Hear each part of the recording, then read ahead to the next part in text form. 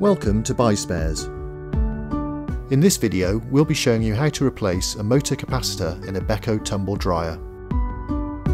Important: before replacing a part in any electrical appliance, you must ensure that the appliance is first unplugged from the mains.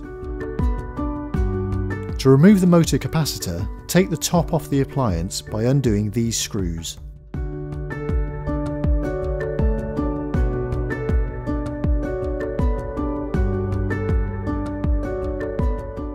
Then disconnect the wires from the filter at the back of the timer. Take a photo if required to remind you later.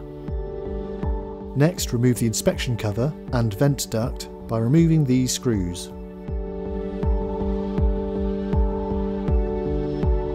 Ease the belt off the motor spindle, then remove the screws around the back panel.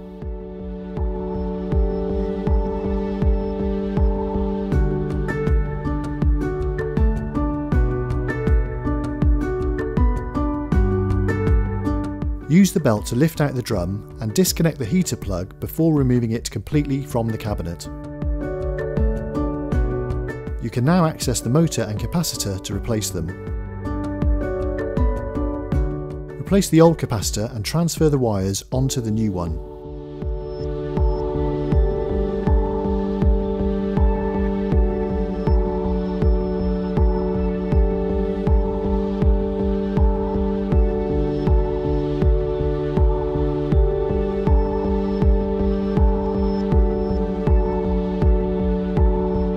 Lift the drum back into position using the belt and reconnect the heater plug before refitting the screws around the back panel.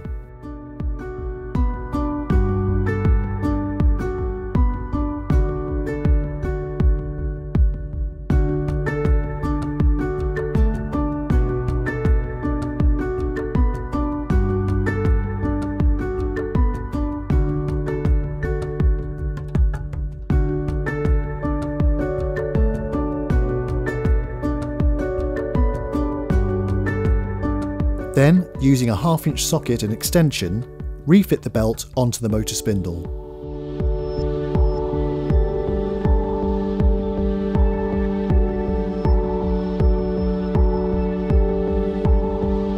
Check the drum turns freely. Carefully rotate the drum to ensure the belt runs onto the pulley and settles in position on the drum. Refit the vent duct and cover and screw into place. Finally, refit the top cover before turning the supply back on and testing the repair.